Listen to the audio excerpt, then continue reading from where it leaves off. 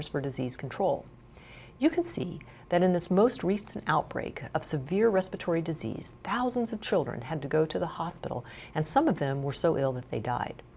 Children with asthma were particularly affected. They had difficulty breathing, rapid respirations, little or no fever, and were so ill that their usual asthma medications couldn't control the wheezing. Sometimes the children who got sick were previously well.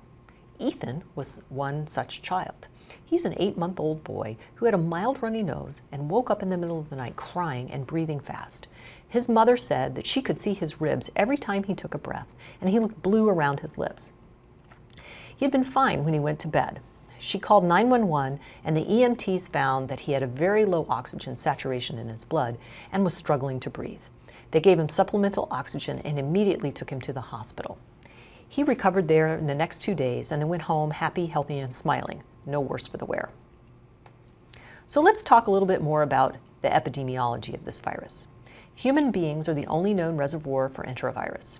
There are multiple serotypes, and most diseases are caused by a limited number of serotypes. Enterovirus causes both endemic and epidemic infections, and most cases, as shown in the graph on the slide, occur in the summer and fall. Enterovirus is the most common cause of viral meningitis in the United States. This is a list of the clinical syndromes we see with enteroviral infections. These syndromes reflect the pathogenesis of enteroviral infection, mainly as a result of the viremia that occurs. As you can see, asymptomatic infection is the most common outcome we see with enteroviral infection. In addition, patients often develop fever, sometimes associated with headache, or upper respiratory tract symptoms like a runny nose. We call this a summer cold. I'm going to spend some more time talking about some of the other more characteristic or severe manifestations of disease in the next few slides. The manifestations that I'm going to talk about will make more sense if you keep the pathogenesis of infection in mind. This is outlined here on the slide. Remember that there's a primary as well as a secondary viremia, and disease occurs after the secondary viremia with infection of target organs. So these two pictures show common upper respiratory tract syndromes. Patients may develop erythematous papules on the outside of their mouth or shallow ulcers in the oral pharynx associated with erythema. These findings may occur alone or with other skin rashes. If the patient just has ulcers in the oral pharynx, the syndrome is called herp angina. This disease is a result of the local replication of the virus in the oral pharynx. If the sores in the mouth are accompanied by a rash on the hands and feet, this is called hand, foot, and mouth disease. The rash on the feet is usually red and raised or papules. There may be some vesicles or blisters, and pustules may also be present. The rash is often painful. This is usually a childhood illness, but it can occur in adults. Different serotypes of enterovirus cause this disease, and the skin manifestations are a result of a secondary viremia and infection of other tissues. Remember that during viremia associated with enteroviral infection, muscle cells can become infected. Both striated muscle and cardiac muscles are affected. Patients may present with muscles that are sore to the touch and may have difficulty walking because of pain. If the heart muscle is affected, as shown in the histology slide, the infection and subsequent inflammation can cause cardiac muscle dysfunction and ultimately cardiac failure. The X-ray shows an enlarged heart, a finding suggestive of congestive heart failure. Patients may need a heart transplant if the infection and inflammation are severe and prolonged.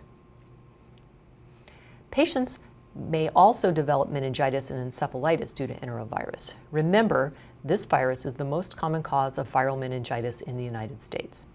Patients present with signs and symptoms of meningitis, specifically fever, headache, stiff neck or meningismus, photophobia or light hurting the eyes, and emesis. They may have a diffuse rash or other findings like cough, runny nose, or oral ulcers that are suggestive of enteroviral infection. Like all enteroviral infections, there is both endemic and epidemic disease with a summer to fall seasonality. Infants who are less than 3 months of age have the highest rate of viral meningitis. Sometimes a specific serotype of enterovirus can cause very severe disease. For instance, enterovirus A71 has been linked with a rhomboencephalitis or inflammation of the brainstem in outbreaks of hand, foot, and mouth disease in the Eastern Hemisphere, primarily in Taiwan, Japan, Malaysia, and Australia. Fatality rates from these outbreaks has been as high as 14%. Myoclonus or uncontrolled rhythmic movement is a poor prognostic indicator, as are lethargy, persistent fever, and high fever. We're now going to talk about poliovirus, which is also an enterovirus. Polio is now largely eradicated worldwide because of vaccines. However, it continues to cause significant morbidity in patients who have had polio in the past, like this gentleman who has atrophic and weak muscles due to prior nerve damage from polio. So, like other enteroviruses, polio can invade nerve cells during viremia. We know that it infects specific parts of the nervous system in the spinal cord called the dorsal root ganglia. This is a junction of many motor neurons, and infection results in unilateral weakness of a limb, with the legs being the most commonly affected limb. In addition, it can affect the motor nerves of the diaphragm, resulting in respiratory failure.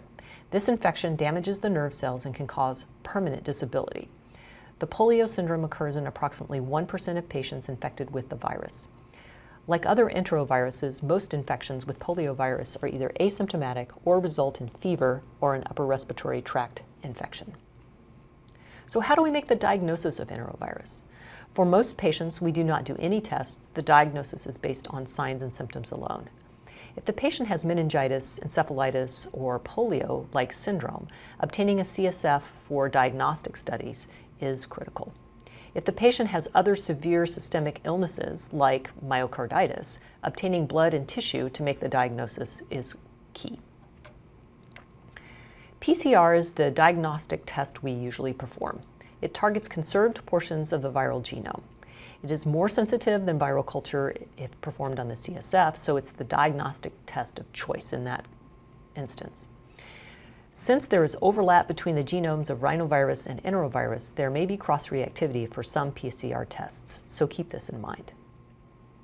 Sometimes, when a diagnosis isn't clear or we need more specific information, we do culture of the stool or oropharynx.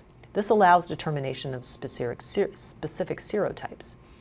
The caveat is that enterovirus is shed for a long time in the stool, so interpret a positive result with caution. There is no treatment for enteroviral infections. We provide supportive care, primarily pain and fever control, and encourage fluid so patients do not become dehydrated. Most of the time, symptoms resolve within a week, and healthy patients recover completely. It isn't clear if IVIG actually helps antibody-deficient patients, but it is sometimes given. If the patient is hospitalized, we use special contact precautions to prevent the spread of disease. Because of the way enteroviruses spread, hygienic measures are the cornerstone of prevention. Clean water, good hand washing, and prevention of respiratory droplet transmission by covering your mouth when you cough is critical. We do have an effective vaccine for polio, but not other enteroviruses. So polio has been largely eradicated worldwide.